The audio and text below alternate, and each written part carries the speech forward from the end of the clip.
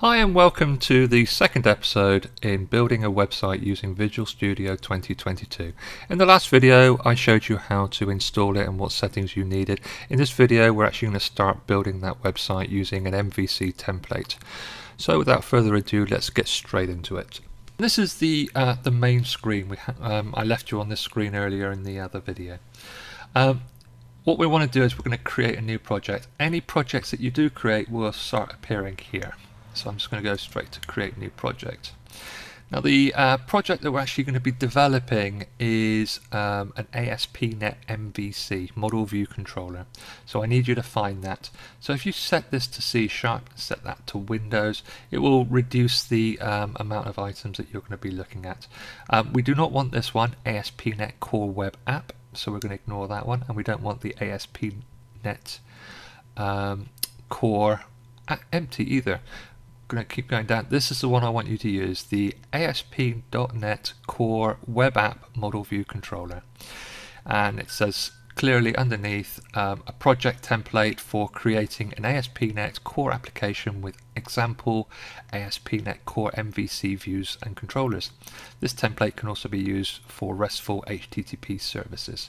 So that's the one I want you to use, so I'm going to click on that and hit next. Now we want to give our project a name. Now, as I said to you before, I am going to be creating an estate agency. So I'm going to call it ETJS Estate Agents. Okay. The location of these files is going to be shown just below here. So I've got this link here, which will take me straight to my repository. And I'm just going to add the word application at the end of my solution name. So this is a solution name here, and I'm just going to hit next. Okay, now before you hit next straight away, what we want to do is we want to set some authentication. That's basically the login option. So simply click down and go to individual accounts. Okay, individual accounts will allow people to log in using their own email address. It doesn't have to be a company email address or anything like that, and you don't have to use any other kind of authenticators to log in. So it's as simple as that. So we're going to use individual accounts, and also make sure that this is ticked as well, configure for HTTPS. We've covered HTTPS before. This is a more secure method of transmitting information across the internet. Okay, so I'm going to hit create.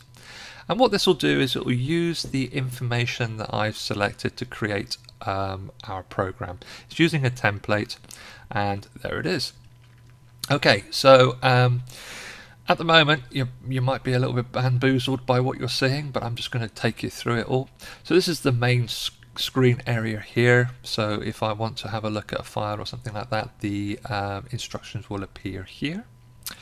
Over here I've got my server information, and I've got a toolbox as well, which is currently empty. And over here is where all the good stuff is. So these are all your files. Okay, and as I said, this is a model view controller. So we've got your models, your views, and your controllers. I am going to go into detail as to what this is all about as we progress in developing our website. But for now, all you need to know is that all your HTML files, or rather they're actually not just HTML, they're Razor HTML files, will be located in your views area. The controller is going to be located here, and your models will all here. We haven't got any models to look at the moment, so I'm just going to leave that as it is, but we do have a home controller, and that controls the stuff that's in this folder, the home folder. Okay, also, as well as your views and your controllers, we've also got this www root area. Within your root area is your CSS, so you can go in and modify your CSS. In fact, I'm just going to open that up so you can see it. To open it, double click and it will open the file up. If you just let me just shut that down a moment. If I was just to click on it once, do it now, it does open it. So this is the main CSS.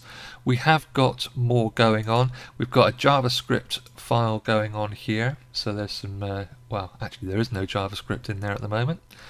And under library we've got all the other stuff going on.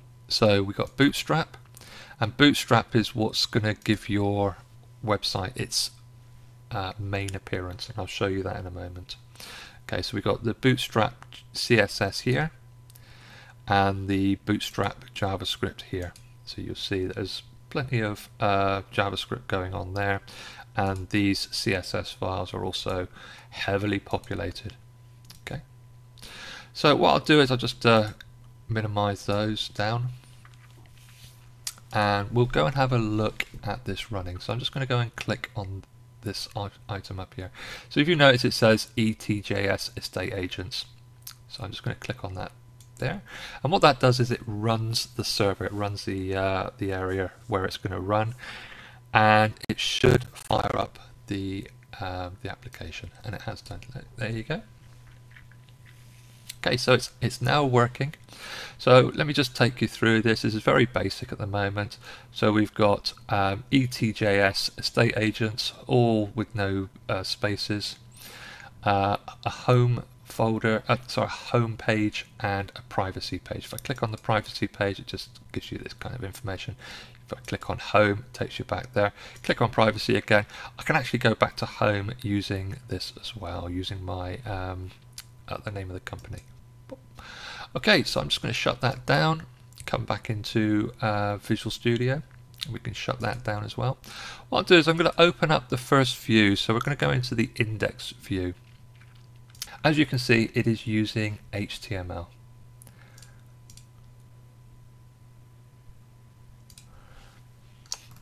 I'm just going to make it bigger so you can see it clearer. There you go. Okay, oh, maybe a little bit smaller than that.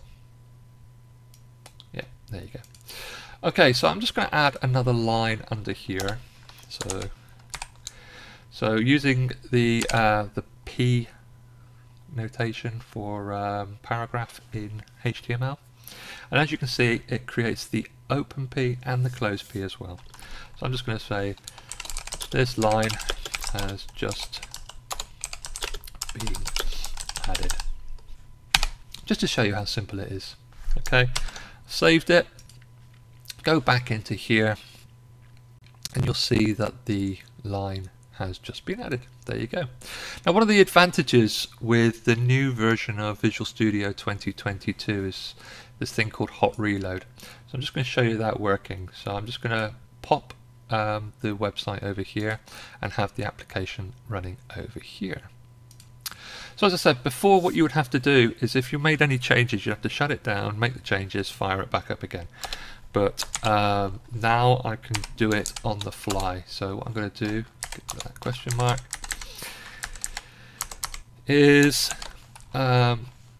this is added on the fly, and I hit this button here, hot reload, and you'll see just here it appear. Okay, so it means I haven't got to keep closing and opening and closing it.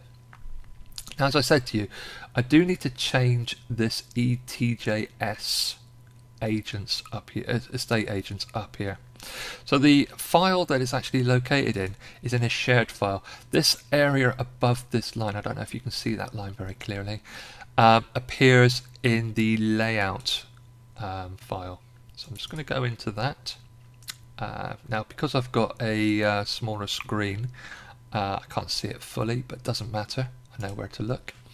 So first things first, I want to change the title. So I'm going to put spaces in, like so. I shall save it. I shall hit hot reload. And I don't know if you noticed it put those spaces in. Yes, it did. You're looking in the wrong place. It's this area up here. Okay, because it's a title, it appears in the tab. So I'm just going to close those down again so you can see it. And actually what I'm going to do is I'm going to actually do hot reload on file save. So I'm going to click that option there. So I'm going to put spaces back in, save it, and just watch what, oh, actually it does help if I save it. Right, so let's put those in like so, and you'll see that the spaces disappear up here because I saved it, and if I save it again, spaces will come back. Okay, so also in here is another estate agents without spaces. So I'm just going to do that, save it, and that will affect this area here. Okay, so this line that I'm looking at now, let me just make this full screen. So this line here, I'll highlight it, there you go, is controlling that that ETJS estate agents. Okay, so you can see that it made the change straight away.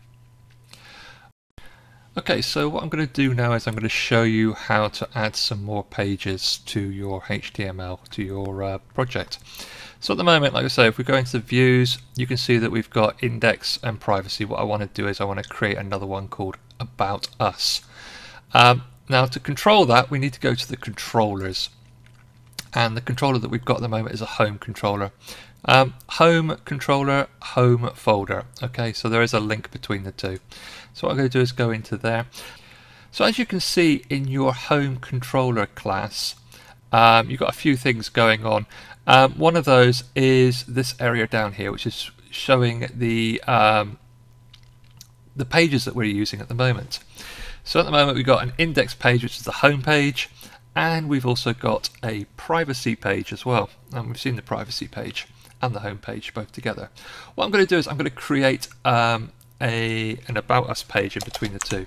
So to do that, I simply type public iAction, and you'll see that because I've actually got iAction, because I've started typing iAction rather, it's guessing which one I want, so I'm just going to press return. So iAction about, I'm not going to call it About Us, I'll just call it About in here, and I use the brackets to denote that this is going to be a method. Okay, and then I press return. Using curly braces, press return. I'm then going to return view. So I just want it to return the view. Alright, and once it's done that, I can save it. I can then right click on this public and add a view. Alright, and I'm going to create a razor view. I could create a razor view empty, it doesn't matter, but I'm just going to go add. It's going to be about. It is empty at the moment. Let me just see if I've got anything. No, there's nothing I can add there. So I'm just going to go add. Wait for it. And just look here where it's the views home, and you'll see the about appear in there. So we'll just wait for that. There you go. It's now there. This is it up here. So what I'm going to do is I'm just going to change that to About Us, like so. And I'm going to put About Us here as well. And we'll add a little line using paragraph. This page will contain information about the business and the staff. There you go. Okay, I'm just going to save that and we'll run it. Just wait for it. There you go. Now you'll see that it's not actually made any difference to this area here.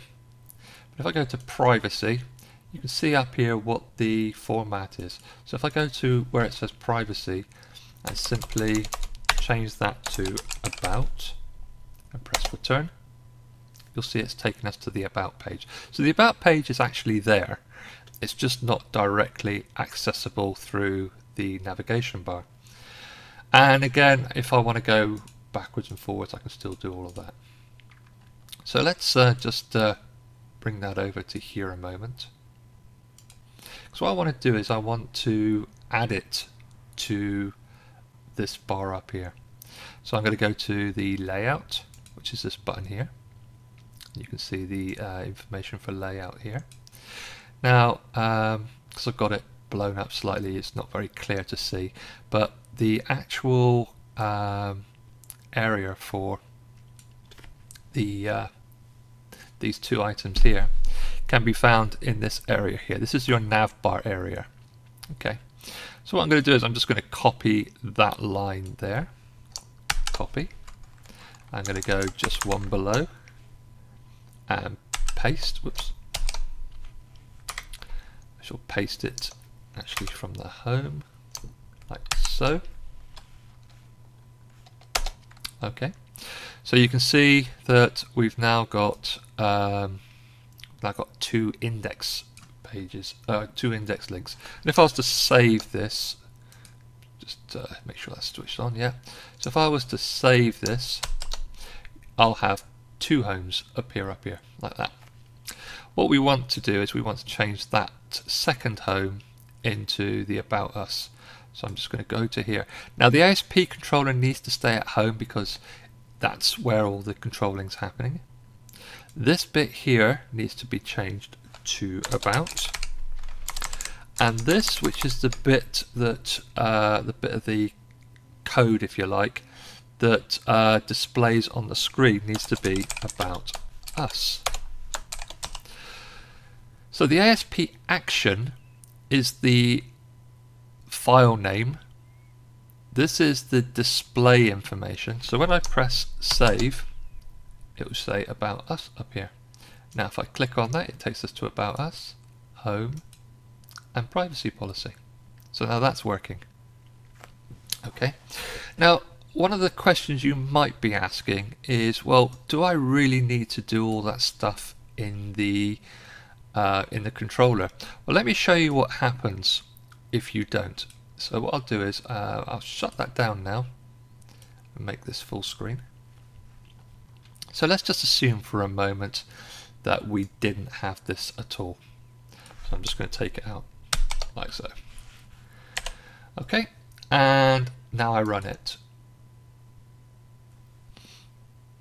So just wait for it to fire up. Now if I click on About Us, it can't find the information because it's not been set up properly. Okay, so it is really important that in this section here you have that view set up. If you don't set up the view properly, it won't work. Alright, so I'm just going to save it, run it,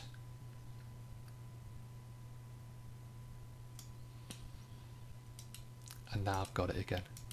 Okay, so what I'd like you to do is to create some more pages, add them to your navigation bar. Okay, I do hope you like this video. Please like and subscribe, and hopefully you won't miss my next video, which is going to be about the registration and login scripts. Okay, until then, goodbye.